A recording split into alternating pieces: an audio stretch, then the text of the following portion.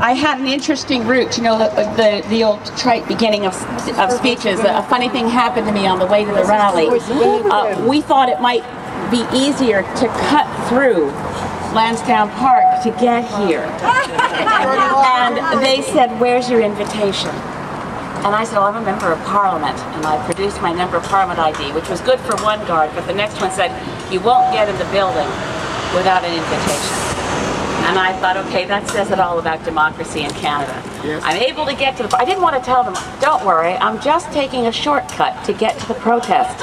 I somehow didn't think that would ease my passage through. But I did manage to observe that far too many people are milling through far too many buildings looking at displays that have one thing in common: the pursuit of a military-industrial complex expansion in Canada, which we must not tolerate. We are looking at, as these wonderful signs all along the fence tell us, we're looking at a fair, an exposition to expand the arms trade in Canada. We are looking at the dismantling of Canada's international reputation as a peacekeeper. Brick by brick, our reputation is being dismantled.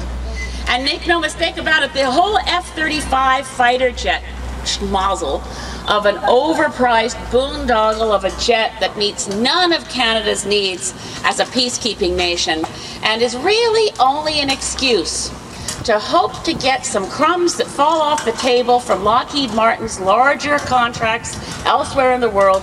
The whole F-35 purchase has nothing to do with Canada's national interest in defense and everything to do with hardwiring a military-industrial complex into Canada, where we get more work from Lockheed Martin as more nations decide that they're better off spending their money on stealth-coated fighter jets than spending money on education and healthcare and other priorities. Shame! We are, as a party, the Green Party is forcefully, strongly, historically, a wing of the peace movement. The Green Party was at the gates of Greenham Commons. The Green Party started in Germany to bring down the Berlin Wall.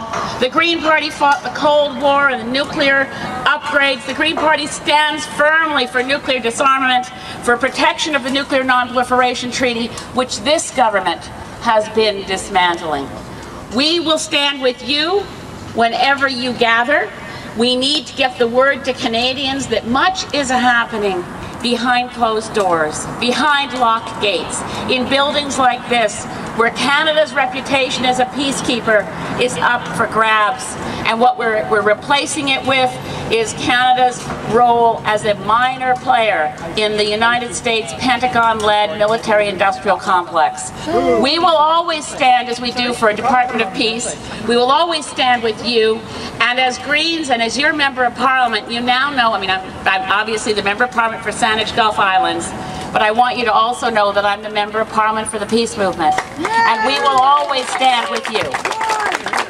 Canadians from coast to coast have always known that our world role was not as a warmonger. No. Our role in the world has been superb diplomacy, an ability to say why when other world powers wanted to go to war, an ability, as Jean Chrétien did, to keep us out of Iraq, an ability to say why. And yet now Stephen Harper says he expects unanimous approval for a continuation of the war in Libya without an explanation. I can tell you right now, it won't be unanimous. So thank you for being here today. Thank you for standing with those who think about the bigger questions, who are prepared to seek economic growth that does not come at the expense of world peace, who will stand firmly on the side of those who fight for democracy, for global security, and the real security that only comes from nuclear disarmament, from the laying down of arms, and in the words of the song I grew up with, we will study war no more. Thank you.